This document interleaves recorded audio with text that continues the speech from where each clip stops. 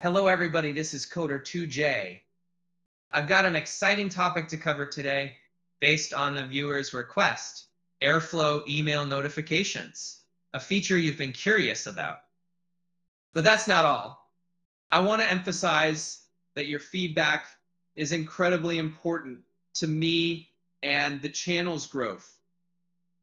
If you have any video topic suggestions or feedback for me and the channel, I'm all ears. Just click the video request link in the video description and let me know. Let's dive into the exciting world of Airflow email notifications. To configure email notifications in Apache Airflow, we'll start by making modifications to the Airflow configuration file, airflow.cfg, which is located in the Airflow home directory. Here we are in the airflow.cfg file. Let's find the email section by searching email. By default, Airflow is already set up to use SMTP as the email backend, ensuring you receive alerts for DAG retries or failures. And so, scrolling down, we find the SMTP section. Here's where we configure the SMTP server settings that Airflow will use to send those important email notifications. Make sure to set the SMTP host, SMTP user, SMTP password, and SMTP port with the appropriate values for your specific email server. For example, if you're using an Outlook email account such as Microsoft 365, Outlook, Hotmail, or Live.com, the server host you should use is smtp.office365.com, and the port number is 587.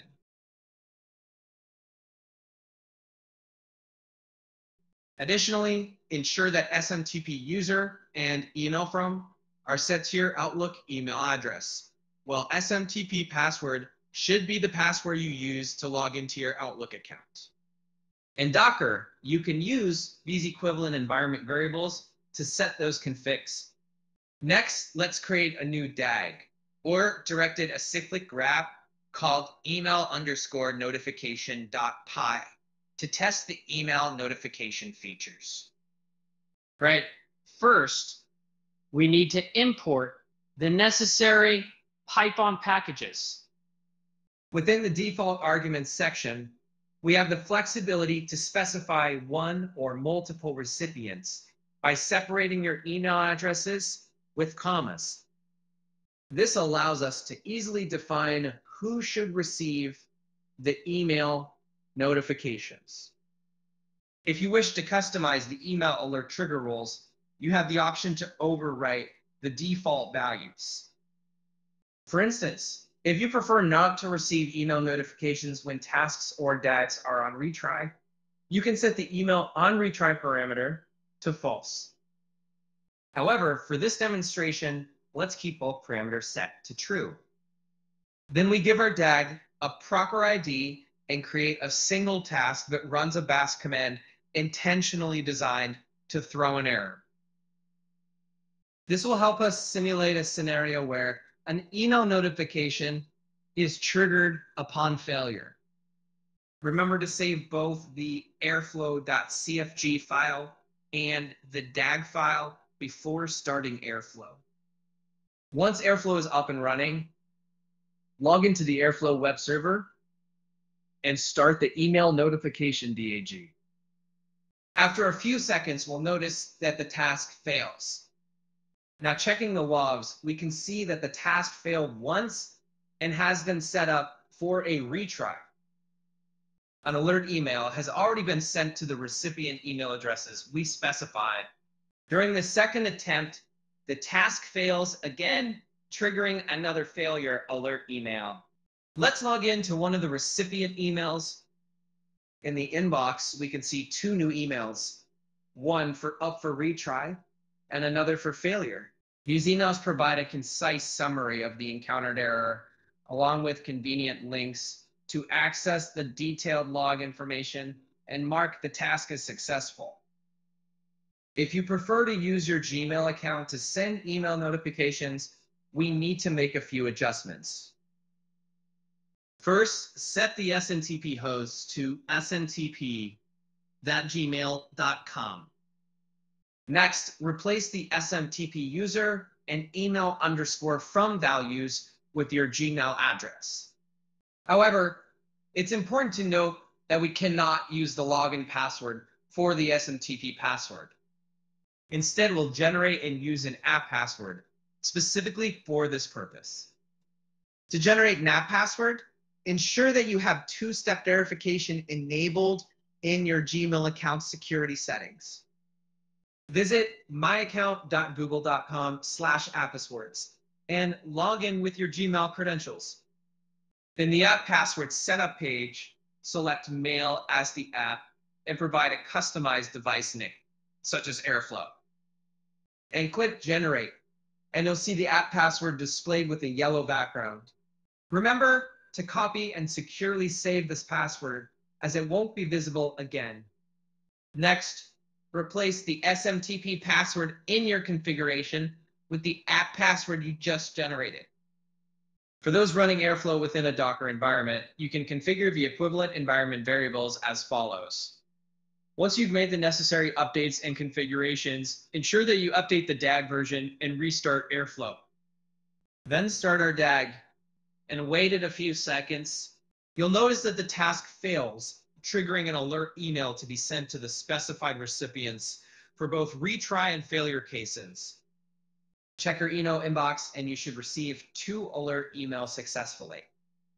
Generally, hard-coding passwords in a config file is not considered a good practice for security reasons. And fortunately, Airflow provides a convenient and secure way to retrieve the SMTP user and password from a connection. Let's explore how to configure this feature. Again, first, let's remove our sensitive email and password entries from the config file and comment out those lines to ensure they are not used. Now, scrolling up to the email configuration section, you will notice an email connection defined with the ID name SMTP default. This is where Airflow retrieves the email address and password from. If desired, you can modify the default email connection ID, but for this demonstration, we will leave it unchanged. Let's update the DAC ID version, save the file, and then restart Airflow. After restarting, navigate to the Airflow web server UI. In the Airflow connections page, create a new connection. And simply select email as the connection type and set the connection ID to match the one specified in the configuration file, which in this case is SMTP default. Now enter the appropriate values for the login and password fields, which correspond to your Gmail address and app password respectively. We'll save the connection and then start our DAG. Once the task fails, check the logs.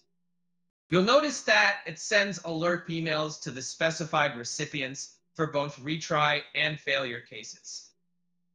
And furthermore, in our email inbox, we can see that we have successfully received those 2 alert emails. This is truly amazing. We have now set up Airflow email notifications without explicitly exposing our email credentials. If you prefer not to use your personal Gmail or Outlook email for setting up alert emails, you can easily integrate with third-party email sending providers. In this demonstration, I will use SendGrid as an example. To get started, you can register for a SendGrid account by clicking the Start for Free button and then log in with your username and password. In the SendGrid account settings, it's necessary to authenticate a sender before sending any emails. You have the option to verify a single sender, like your personal or business email address, or you can choose to verify a domain that you own.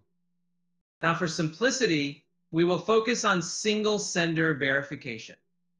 Once your email address is verified, navigate to the Email API section and click on the Integration Guide and choose SMTP Relay as the setup method. Now provide a unique name for your API key and then click Create Key. With this, we have everything we need for the configuration. Ensure that you replace the SMTP host with smtpp.sendgrid.net and update the email from field to your verified email address. If you are running Airflow within a Docker environment, here is the equivalent configuration for the environment variables. As we will allow Airflow to retrieve the SMTP user and password from the connection, we no longer need to provide these two environment variables.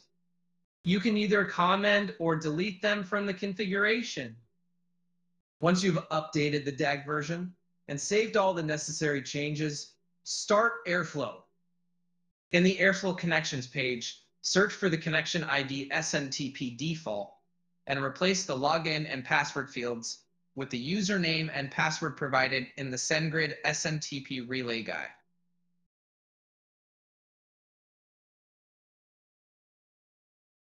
We'll save the connection. Next, start the DAG. As expected, it fails, and the log confirms that alert emails have been sent to the specified recipients. In our email inbox, we can see that we have received the same 2 alert emails. You may notice that there is a label via sendgrid.net after the from email address. This indicates that the emails were sent through the SendGrid SMTP server. That's it. We have learned how to configure email notifications in Apache Airflow with Outlook, Gmail, and third-party email providers like SendGrid. By following the steps outlined in this tutorial, you can effectively stay informed about the status of your workflows. If you found this tutorial helpful, make sure to give it a thumbs up and subscribe to our channel for more insightful Airflow tips and tricks. We appreciate your support. If you have any questions or suggestions for future tutorials, please leave them in the comments below. Thank you for watching, and I'll see you in the next video.